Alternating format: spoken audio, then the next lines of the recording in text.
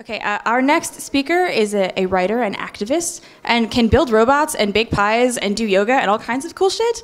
So let's give it up for Kayley Whalen.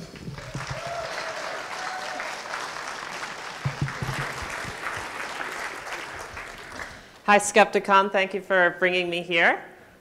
It's really a pleasure to address an audience like this. I've been part of the atheist movement for several years. I worked with the American Humanist Association briefly, and I'm an activist with the National LGBTQ Task Force.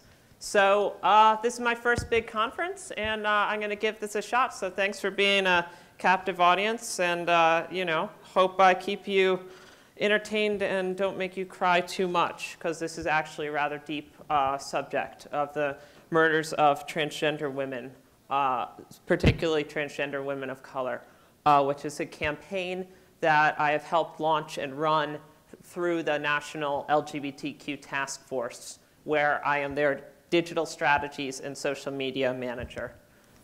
So Laverne Cox, probably a lot of people know about Orange is the New Black, perhaps saw her playing Sophia on the show. Laverne came to my conference last year. We have the Creating Change conference every year with about 4,000 people. And these are things she said while she was on stage, which really, if you've heard the Time magazine article about the transgender tipping point, for the first time, we have trans people in the media being represented, like Laverne Cox and Janet Mock, telling our stories how we want them told. And I want to tell you a little bit about my story and help bring this conversation in this media spotlight to bring attention to issues beyond the LGBT issues like gay marriage that we hear about all the time, and really talk about what's really hurting our community.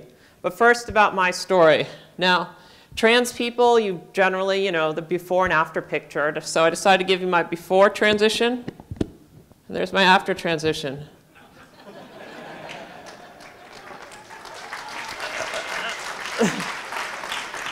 So on the left, that's Green Springs, right outside my high school. I went to Thomas Jefferson High School for Science and Technology. I was studying physics and robotics. And on the right is while I was working at the American Humanist Association, I would stop by the Occupy DC camp and occasionally do some breakdancing there. So there we go. Next one. So that's my high school. I've always been surrounded by weirdos. Top left is my girlfriend. She's now a brain surgeon. Bottom right's my friend Naomi, who at the time was presenting male. We transitioned kind of in parallel courses and figured out we transitioned.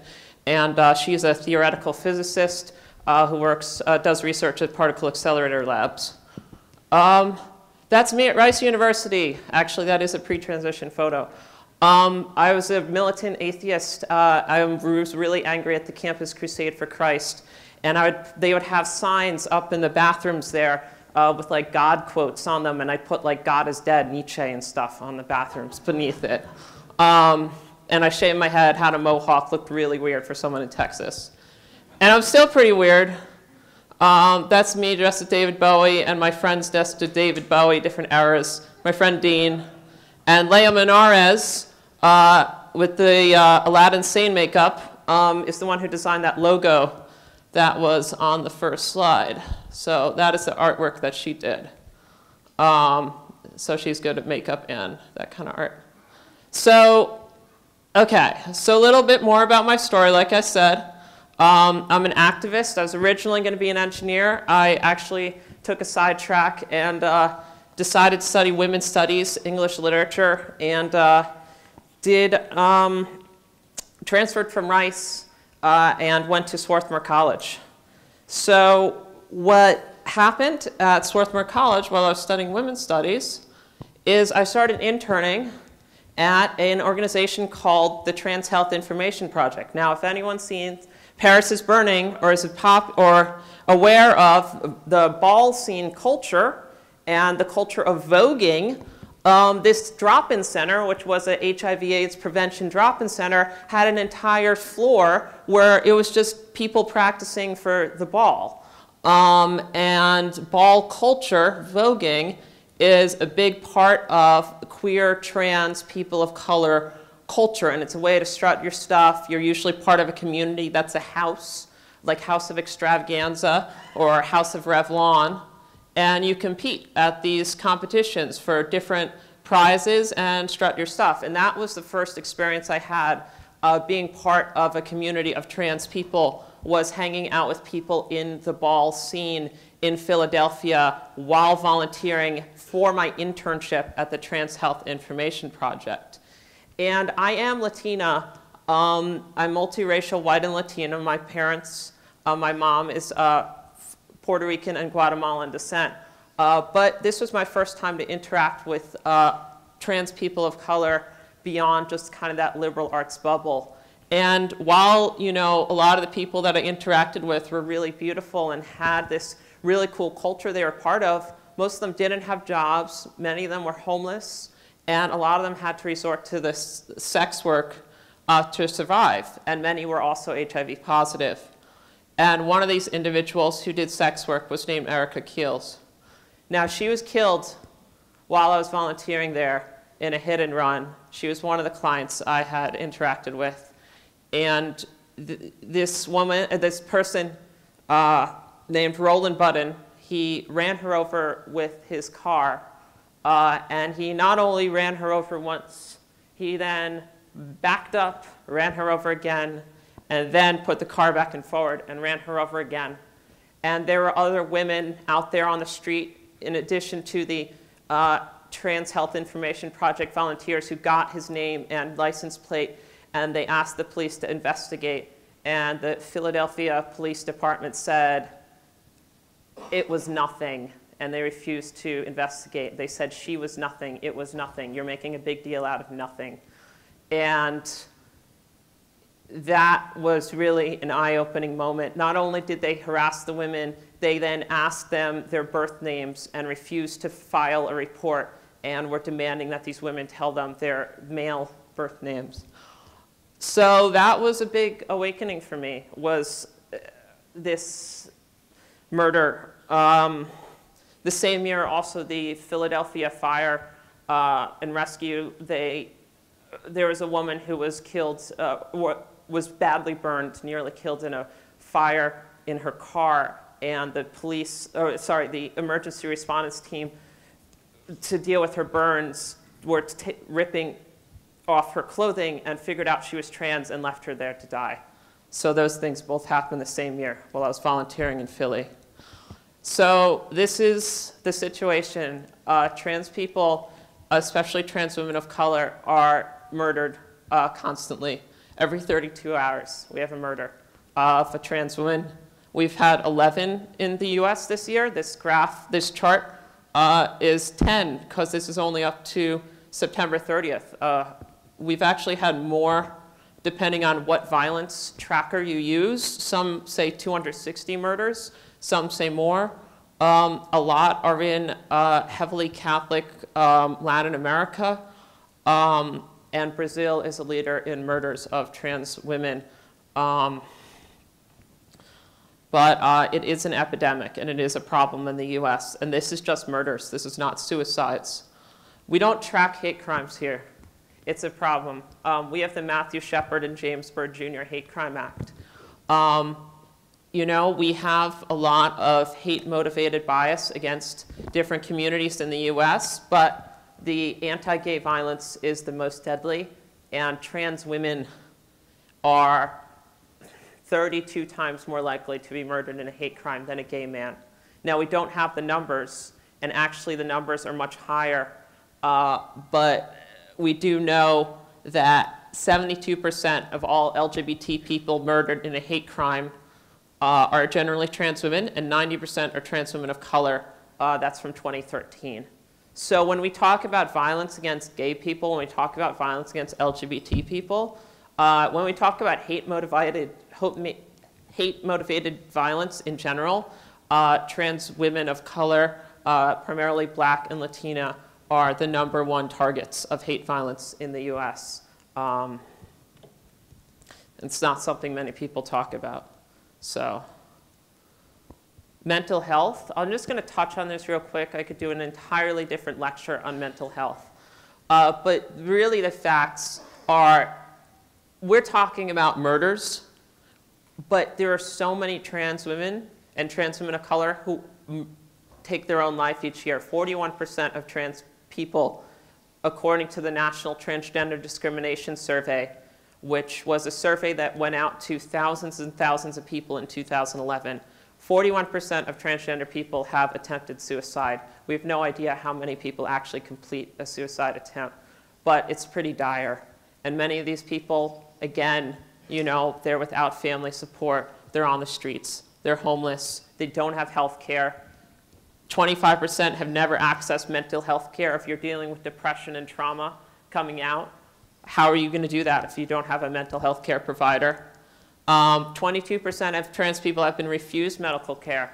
This doesn't just mean they've been refused trans surgery. This means that they go into an emergency room for a broken leg and they find out that the person is transgender, and the healthcare insurance policy says that they do not cover transgender-related care. Well, this has actually happened in emergency rooms, that they're saying, oh, we can't do anything because your insurance denies trans care. It's getting better nationwide, but most healthcare policies up until like a year ago refused any kind of care for trans people that was transition related, but often it was interpreted to be any kind of care for a trans person.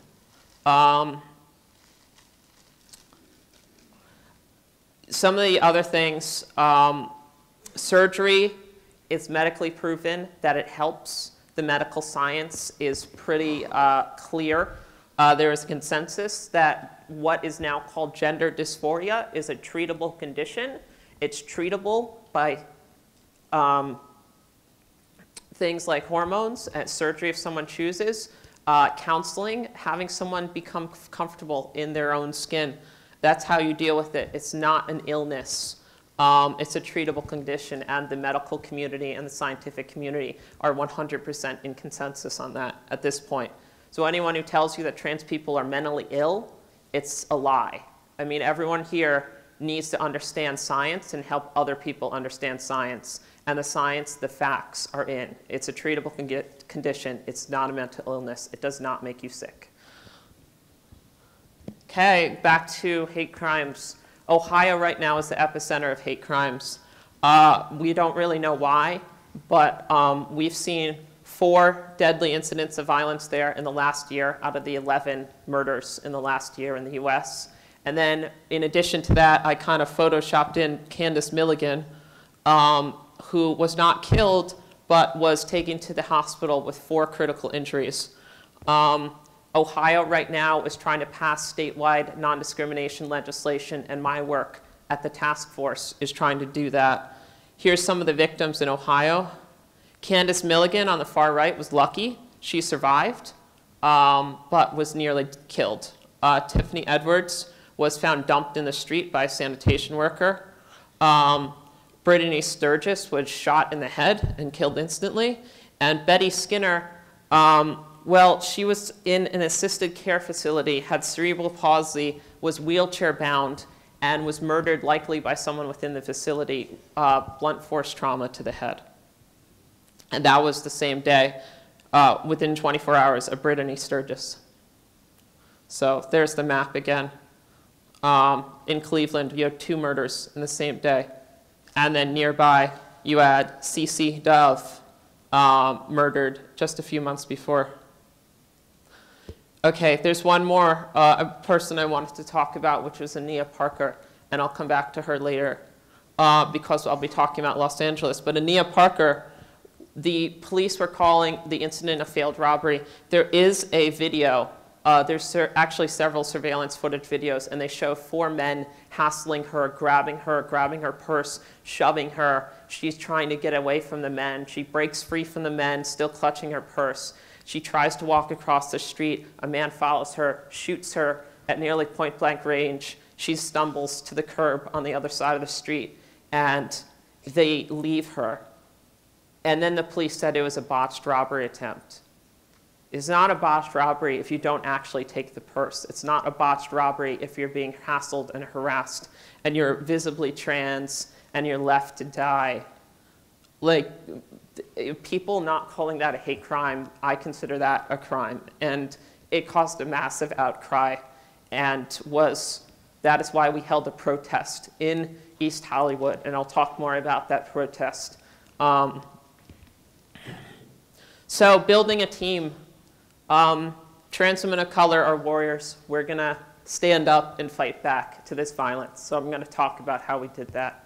And this is a graphic that Monica Roberts of the Trans Griot blog put on her blog when we were launching this campaign. Ohio, the task force went and organized the Trans Leadership Academy in Ohio. It looks like a lot of men, partially because some of the trans women who were in the camp or who were in the academy, which was a 6-day academy, didn't want to be on camera, didn't want to be on film, cause of possible repercussions and hate violence.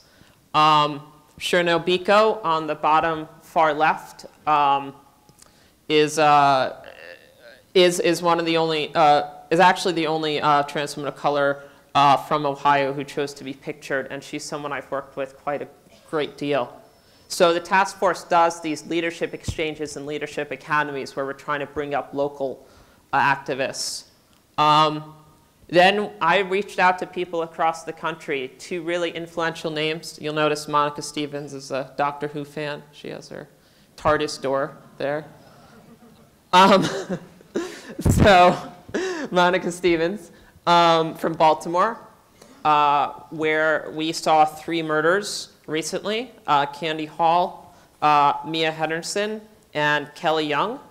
And then Bambi Salcedo, Los Angeles, who's an immigration activist and trans Latina activist who was close with Zareta Reyes, who was someone she did activism with, who was another of the women killed this year, in addition to Ania Parker in LA. So we reached out across the country and found these 2 people to help lead, this campaign.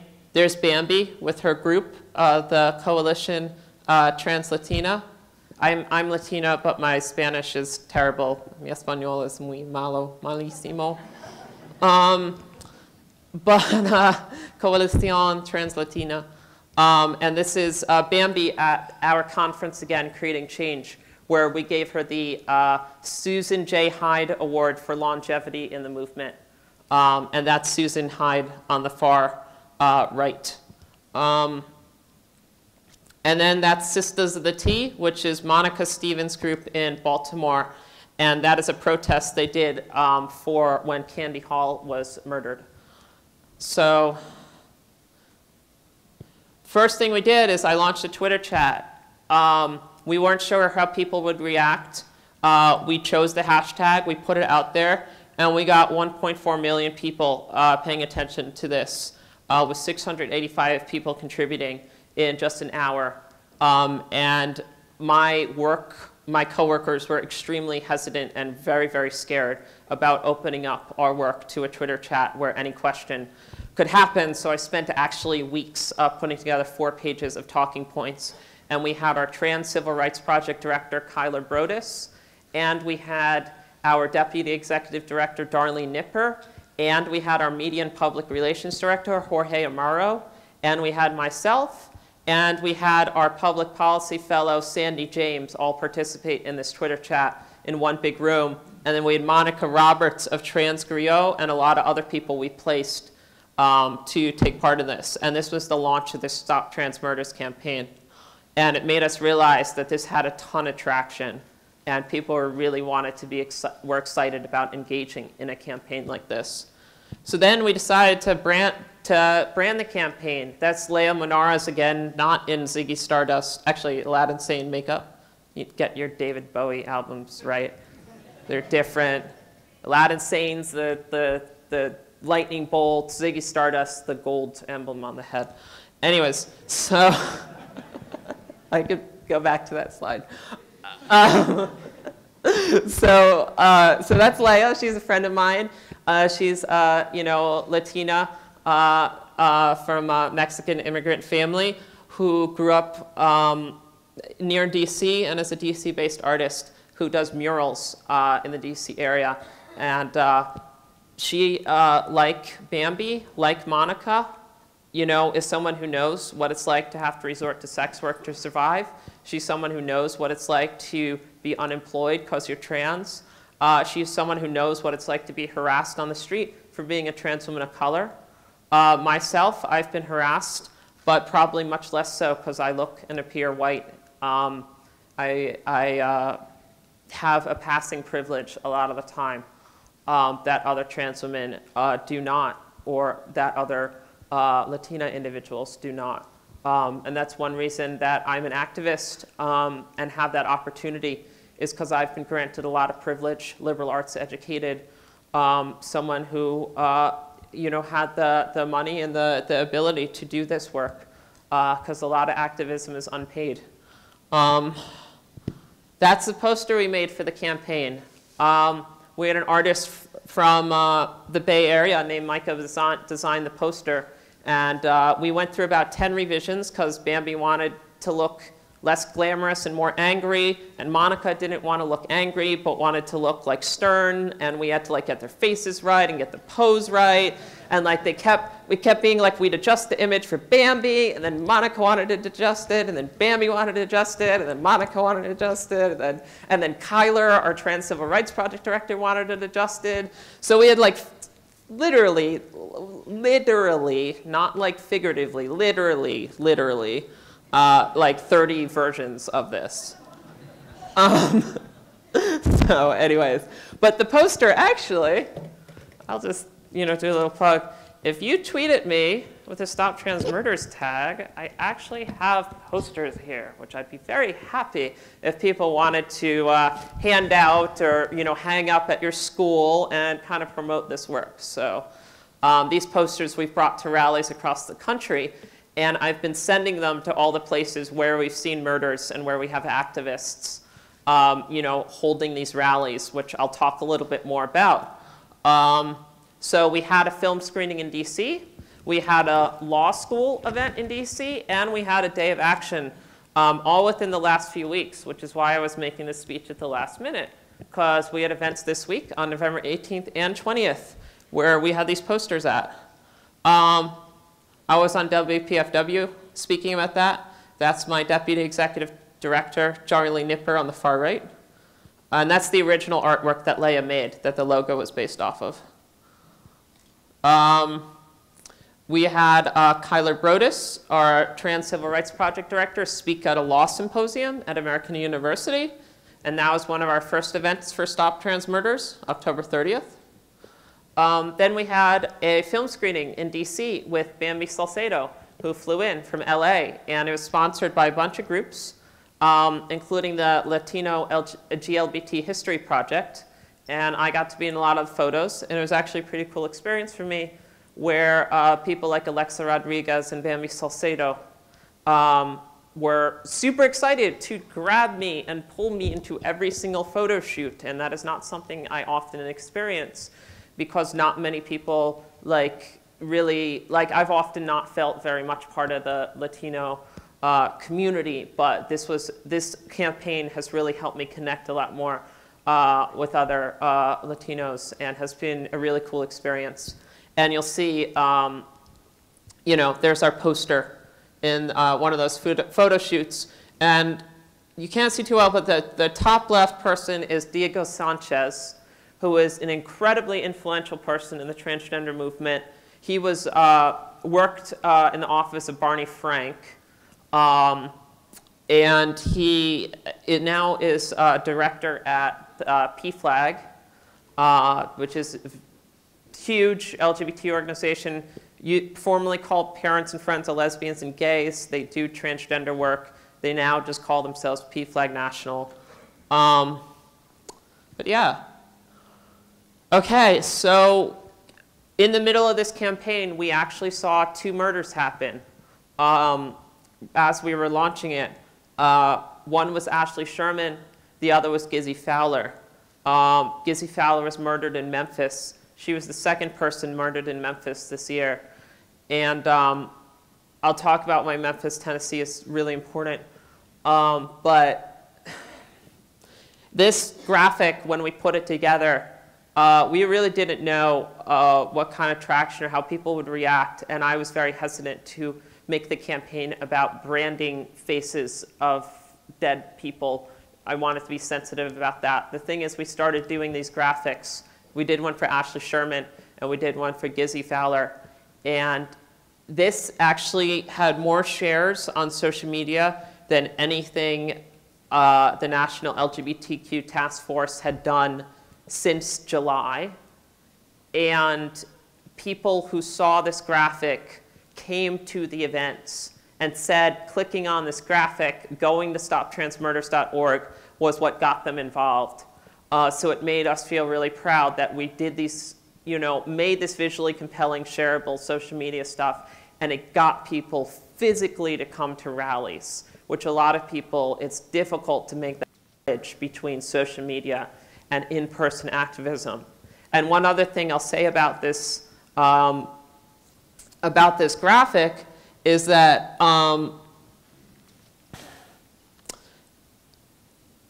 I said it was the most shared graphic since July.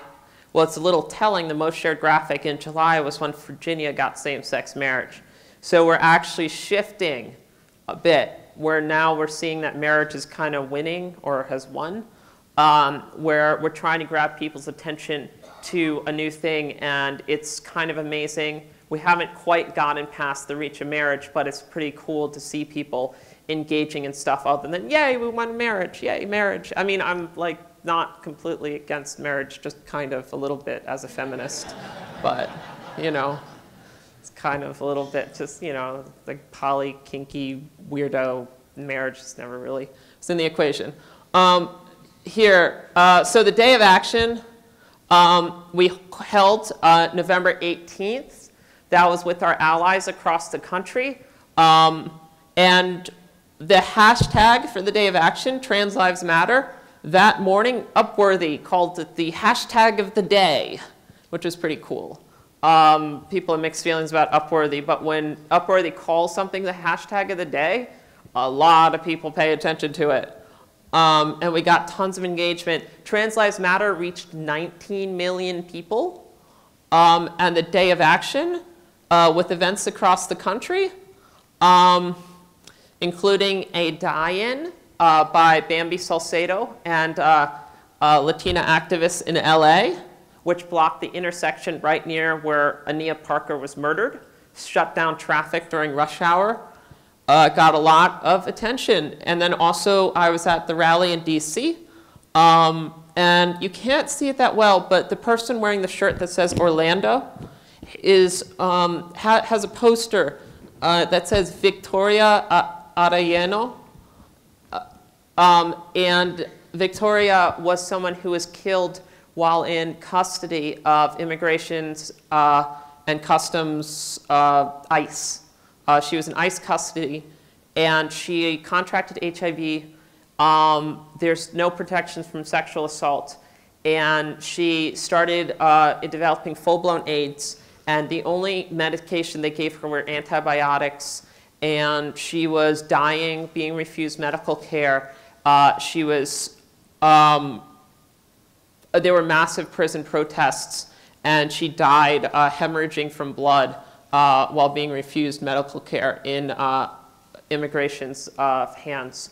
And sadly, we see this all the time. Some of the women who are the most impacted by violence are immigrants. There are 267,000 LGBTQ immigrants in the US right now who are undocumented, many who are fleeing countries where there are laws that criminalize LGBTQ people, or perhaps people fleeing Brazil, where another trans person is killed, every other day. So immigration is a huge, huge part of this.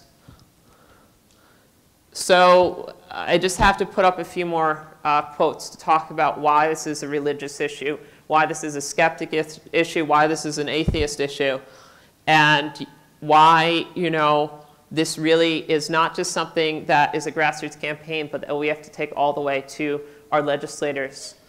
Because we have people like the former head of the South Carolina Republican Party who say things like, there are people who respect transgender rights, and there are people who think you should all be put in a camp. That's me.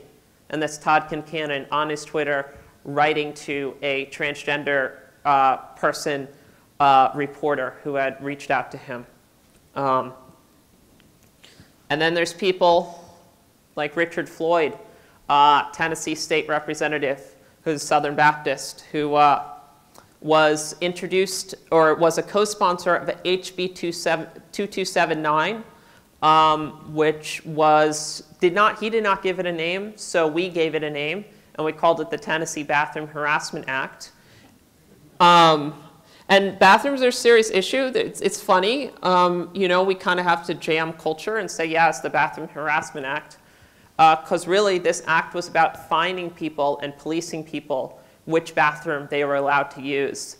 And he said about why he supported this act that if I see a trans person trying to go into the dressing room with my wife and my daughter, I just try to stomp a mud hole in, he actually said him, because he was talking about a man dressed as a woman, so he purposely misgendered that person and said him. But he said, I'd try to stomp a mud hole in him and stomp him dry. Don't ask me to adjust to their perverted way of thinking and put my family at risk. And this is simply for someone trying to go to the bathroom that is appropriate for their gender. And unfortunately, bathrooms are one of the biggest sources of violence for trans people, which is why in Cleveland, there is a huge, huge fight right now on the ground that the National LGBTQ Task Force is part of. And it's about amending their Civil Rights Act right now to be fully protecting transgender people. So what you see on the left is you have someone from our staff, Justin Lemley, talking to voters on Election Day, having them sign pledge cards to speak with their legislators about supporting the Public Accommodations Amendment, which would get rid of the rule right now that says that businesses have the right to tell a trans person what bathroom to use. We've seen countless incidents of trans people being experiencing violence in bathrooms, and the religious right talking point is that it's men in dresses who are going to go in and assault their wives and daughters, and actually it's the trans people who are facing violence in the bathrooms, but they twist these arguments. So what you see on the right with the woman with the red hair, the people holding those yellow signs that say thank you, are people who packed the courtroom when there was a hearing on this in Cleveland. And I was listening to and live tweeting the hearing, and you saw person after person go up there and say, I'm religious, and I respect and love my transgender brothers and sisters, but I don't want them walking into the dressing room with my daughter and seeing her naked, and that's disgusting. And like again and again, you saw these people go up and say it's against my religion. And people saying that, this is perverted. Oh, I accept trans people, but they can't use the same bathroom. And then you also saw one of the council members was completely against it, and someone said, and he was saying that, oh, what do you mean trans people experience violence? Like, it's putting, they're a minority. You're putting a majority of people at risk, which is going to be our wives and daughters. And then someone stood up and said, council member, I have police reports here of 3 trans people who were murdered here recently. What do you say to that? So, okay, so here's a tough point, and I'm just going to hammer this home a little bit. Our best allies in Cleveland, some of our best allies in Cleveland right now who are really making an impact are people of faith. And that's partially to kind of turn that argument on its head, that somehow this is against God's will. And we have ministers and we have faith leaders who are coming to this Cleveland public accommodations hearing. And we have the Interfaith Prayer Walk, which is this disciples gathering the different kind of church. Now, while this interfaith work actually is making a positive impact, it does worry me, and I don't like the idea that saying that we should make churches and congregations more welcoming is the #1 way to solve this accepting trans people. Because honestly, the same, you're kind of pushing the bar a little bit, to make them more accepting, but these are the same places. Like, I was raised in the Catholic Church that teach people shame about their bodies, that teach people these gender roles that are, not in line with feminist values.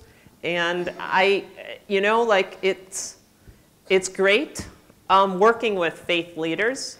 And the other trans woman on staff, the only other trans woman on staff of the task force, is a person of faith. She's in her 70s. Her name's Barbara Sadden. She's been doing this activism a long time. She's our assistant faith work director. And she has also run the Minneapolis Transgender Day of Remembrance for the last 15 years, which is the ceremony every year where we list our dead. And it's a public ceremony where every single trans person who died that year, we commemorate. And she's led that ceremony in Minneapolis for the last 15 years, but it is held across the country. There was one in DC that I missed because I flew out to Skepticon. It's held on the November 20th.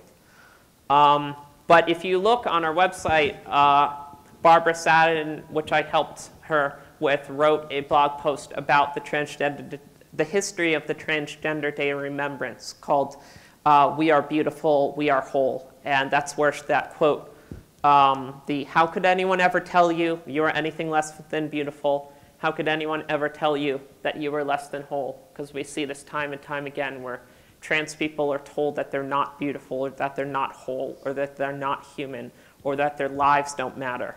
And that is what we're fighting against. So this is generally my big message.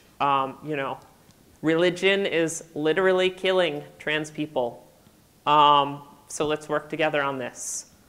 And I also was at Women in Secularism recently. And if someone reminds me who said this, I would love to know. But there was a panel on intersectionality. And they were talking about the mission of atheist organizations and how this mission has to include feminism, and how this mission has to include LGBTQ. And what would you say to someone who said that, oh, it's making your mission too broad if an atheist organization has to work on transgender issues? And that panelist said, if you consider intersectionality mission creep, you need a new mission. So if yeah. Thank you.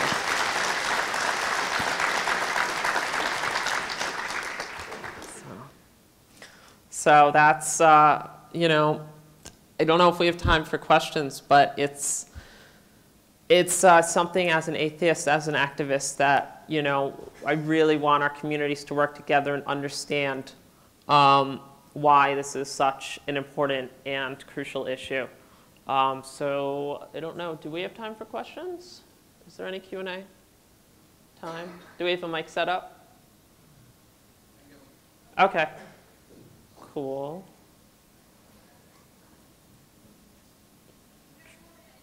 Four minutes, so maybe like one question? Seems to happen a lot at this conference. No pressure, whoever gets that mic. Yeah.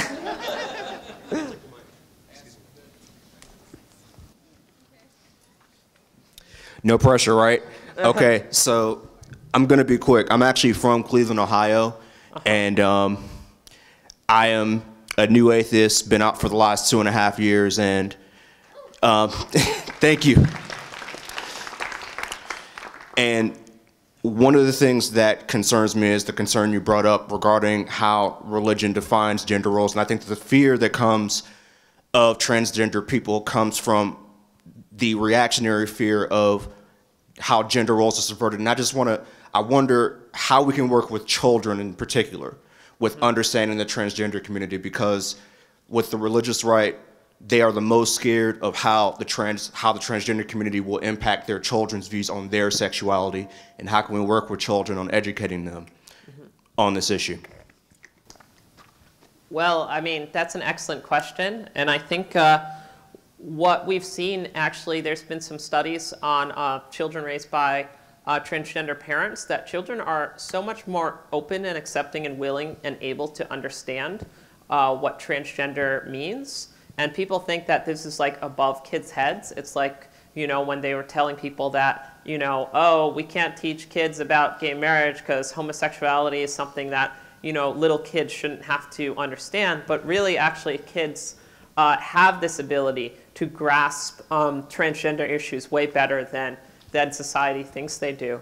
So, I mean, there's lots of great books. There's lots of great education stuff out there that's really beginning to help change the dialogue. California public schools are now requiring LGBT and teaching LGBT issues in the classroom. And actually, one of my favorite things that happened when I was at the American Humanist Association was I was opening letters from the Family Research Council to do like opposition research. Because I was writing fundraising emails for AHA, so I wanted to read the Family Research Council fundraising emails to see what they were doing. And I got an email saying, transgender clownfish are threatening our children. And I open up this letter, and it talks about the threat posed to children in California public schools by teachers in elementary school classrooms trying to explain transgenderism and how it occurs in nature to young kids by talking about how clownfish actually change genders. And they're making this huge argument about how this is like going to tear down gender roles in our society by teaching about clownfish.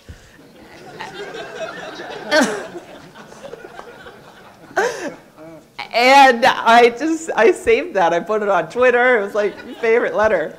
So like there are steps being taken, and I want like, I mean, this goes back to like teaching science in schools, you know, like kids have the capability to understand this, you know, it's not unnatural. There's nothing unnatural about being transgender, and it happens in nature all the time. So we need to like have that science and have that understanding in kids, and have, you know, only about, what's the number, like 9% of Americans know a transgender person.